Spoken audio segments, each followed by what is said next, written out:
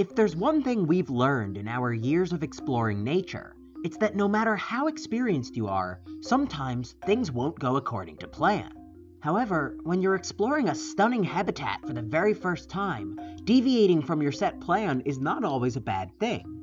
We have come to the forested swamps of central North Carolina in search of some of the incredible creatures that make the swamp their home. Today we are exploring alongside two seasoned wildlife educators, Spencer Hoffman and Emilio Pazmiño.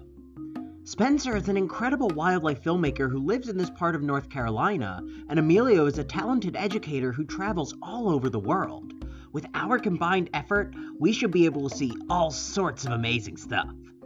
Despite what you may think, the swamp is full of life, and not all of it is muddy and ugly. We had come to this part of the swamp in search of reptiles and amphibians, and as we scanned the vegetation with Spencer, Emilio wandered away to look for reptiles. Finding wildlife in the swamp takes intense focus, and by the time I had put my head up to check on everyone else, Emilio had returned with one of the most impressive snakes I've ever seen. Currently, we have a very large, chunky water snake. I think it's a brown water snake, but the North Carolina natives have to get over here to confirm it. And I'm actually have my eye on what I do know is a red-bellied water snake. Now the problem is that I currently am dealing with one snake, so I would rather someone come and help me get the other snake, that way we can present both of them at the same time. So here's the problem though, Emilio is all the way over there across a body of water that's far too deep for us to cross, and besides we don't want to disturb the habitat, so right now we sent Harrison running all the way down in this direction towards a fallen log that'll be able to scale his way across the creek, and Spencer is back in the distance trying to find another crossing. And we have Emilio sitting on two giant water snakes. Getting over to Emilio was definitely going to be tough, but luckily for me, there were some fallen trees that I could navigate across that were felled by a previous rainstorm. After carefully picking my way across to the other bank, I rushed over to Emilio to make the catch on the red-bellied water snake. All right, Emilio has the other water snake. I'm gonna grab this one. Oh, he's calm as, look at this. Whoop. Was calm. As I say. Wow, look at that. We're not gonna hold him up. There we go. Support the body. What? Look at that. All right, I made it. You made it. Holy cow, they're huge. In the time it took you to get over here, these guys have calmed down quite a bit. So the brown water snake is now a puppy dog. This one not so much yet, but it's getting there. The plain belly will calm down in a sec. That's the red-bellied color morph, not its own species, but these are two of the most exceptional snakes you can find in the swamp here in North Carolina.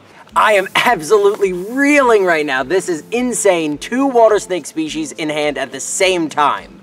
I have the plain-bellied water snake.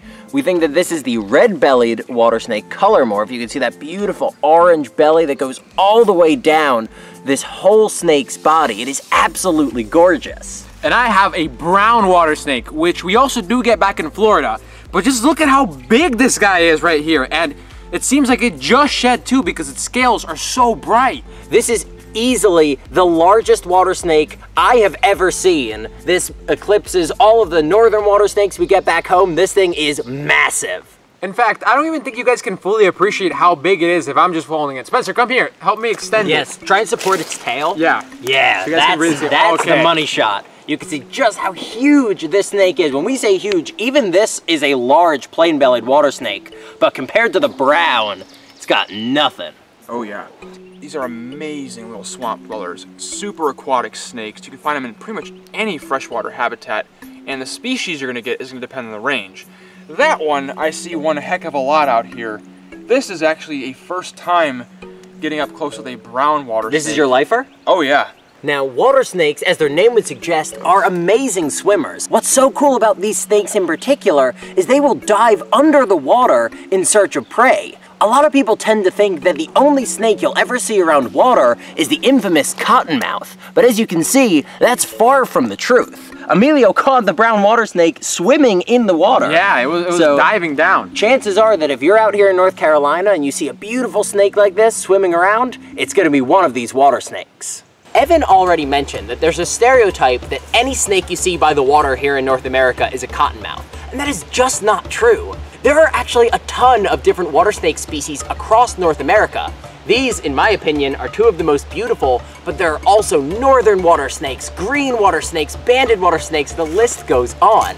And in a lot of cases, if you really give them respect and don't try and harass them, they won't even come near you. In fact, they're very fast to get out of your way, as Emilio almost learned firsthand. Now, Emilio, talk about the temperament of these guys, because it's amazing. Well, yeah, originally if they see you, they're gonna think you're a predator, so they might be a little bitey in the beginning.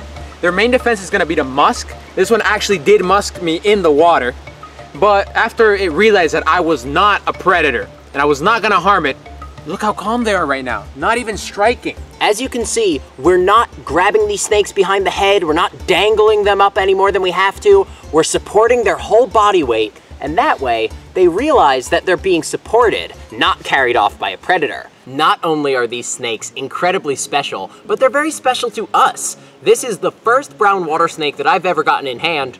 This is the first one you've seen? Yeah. That's awesome. So Spencer's lifer, the first one I've ever caught, or at least held, because Emilio caught it.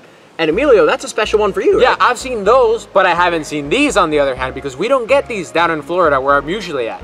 So it is absolutely amazing to spend time with these snakes, but I think it's time now to get them back because they've been such good sports. So, we'll let these snakes go and we'll see them slither back into the swamp. But what an incredible opportunity to spend time with two of the most perfect predators in North Carolina. I have to say, one water snake would have been enough, but two is absolutely fantastic. So thank you for both catches, Emilio. And Spencer, thanks for bringing us out here. It is Spencer's home state after all. So if you want to see more of Spencer, go check out My Wild Backyard on YouTube. And if you want to see more of Emilio, go check out Animal Encounters on YouTube. And if you enjoyed this video, make sure to check out this one here, where we check out a banded water snake in Emilio's native Florida. And with that, we hope you enjoyed, and we'll see you in the next one.